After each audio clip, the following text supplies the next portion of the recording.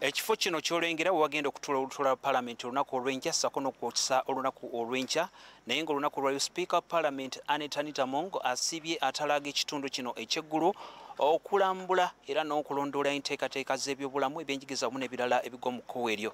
Ono atuuseeko ne ku kifo awaziikibwa omugenzi Jacob Oulanyah eyali Sipiika Palamenti ng'avuddeeyo agenze mu lusiisira lw'ebyobulamu olutegekeddwa mu kibuga kino Gulu era ng'asinzidde eno n'abakulembeze mu kitundu kino n'akinoganya kati nga bw'atagenda kuva ku mulamwa ogw'okutambuza entuula za ssetteeserezo mu bitundu by'eggwanga ebyenjawulo. We need to see the value of every taxpayer's money.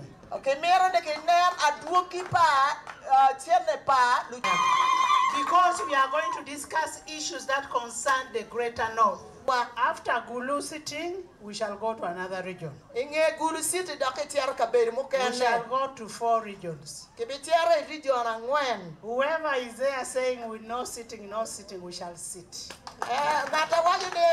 Aladdisi w'ekitundu kino Jane Francis Amogen akakasizza nga wabayina abantu be bakutte olunaku olwaleero abadde bagezaako okusimbira ekkulu ly'enteekateeka eno ey'entuula za Palamenti era ng'ono agamba nti mu kiseera kino basuze mabega wa mitayimbwa. Out there that this event will be played around with, it is next to impossible. We have had security meetings. This is for Uganda. When will we have this? Why fight? In northern Uganda, we have wept a lot.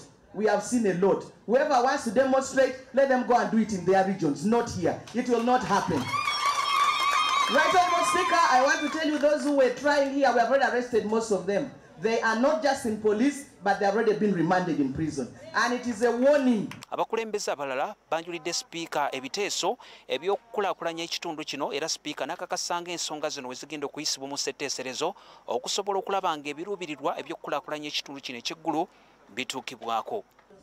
And what is needed according to Dr. Rim, we need a phase 2 to be built and phase 3. Underground, Paget Stadium should be developed to a modern stadium. We are giving it back to community. Tomorrow when you give it like that, they say they have stolen money. And I don't mind about the water issue. We are going to put a solar pump. So that you don't pay electricity. Joseph Serwoza, BBS Terefayina, Gulu.